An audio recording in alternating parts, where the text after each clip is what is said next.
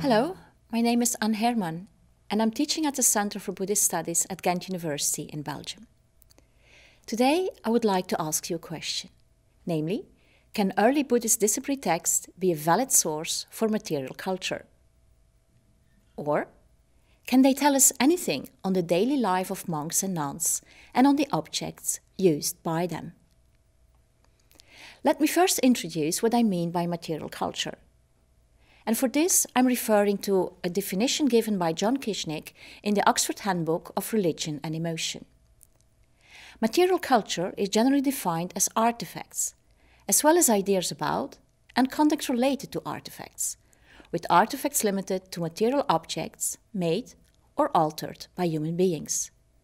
So it's not only about artifacts or objects, but also about ideas and conduct related to these objects. So, can disciplinary texts help us to understand material culture? Disciplinary text or normative text, in early Buddhism also called Vinaya text. They provide guidelines and rules for members of the monastic community, particularly for monks and nuns.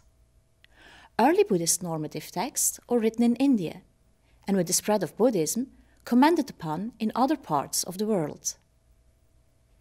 They contain overwhelming amount of information on artifacts and on ideas and practices related to artifacts. So yes, they are, or they seem to be, very valid sources for the study of material culture. Objects and practices they mention can tell us a great deal about the values of monastic life, taking into account time and space. Disciplinary texts provide details on ideal and normative life, but can they tell us anything on real life, on real monastic life? My answer will be yes, as we will see soon. And for this, I have three main reasons. First of all, as I argued together with Mathieu Torck in a book on the pure mind and the clean body, objects and practices mentioned in text were at least imaginable, and must have been known to Buddhist followers who wrote and read the disciplinary text or heard them recited. If authors and readers do not understand each other, the texts make no sense. Secondly, as aptly pointed out by Jan Netjer in a book on the Bodhisattva path, when incidental mention is made of items unrelated to the author's primary agenda, we have a situation in which we may draw with some confidence on data found within a normative text.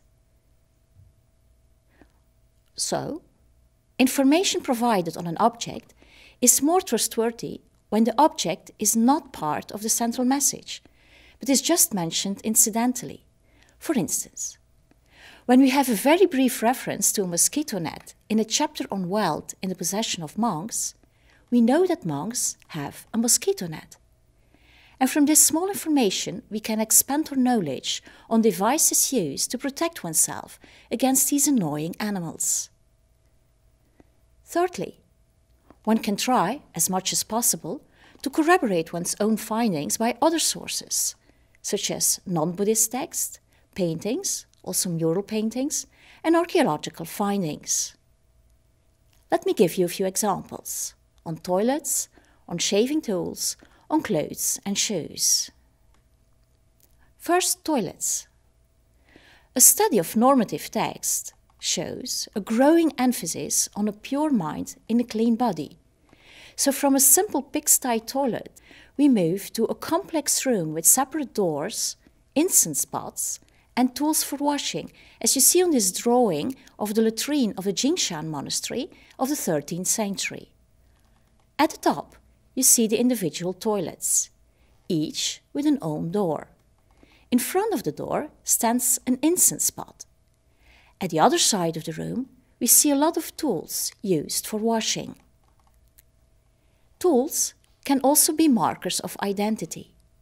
For instance, when shaving the beard and shaving the hair. One uses knives, no scissors, as instructed by the Vinaya text. Also, clothes and shoes are markers of identity. Here, we see different kinds of clothes. On a mural of the 8th century, at the Yulin cave in Tuanhuang. We also noticed on the left beautifully decorated shoes with raised tips. The lady, who is a candidate for ordination, will leave these shoes behind her, and she will change to shoes that are very simple, as you see on the right-hand side. But one should be very careful. Text and images do not always match. Vinaya texts tell us that monks should have very short nails. But on this drawing, made at the end of the 19th century, we see the famous Vinaya master Tao Xuan with extremely long nails, probably a sign of nobility at the end of the 19th century. So to conclude, yes, discipline texts do offer a fascinating view on material culture, when properly contextualized. If you're interested or you have more questions, do not hesitate to contact me at the Center for Buddhist Studies at Kent University.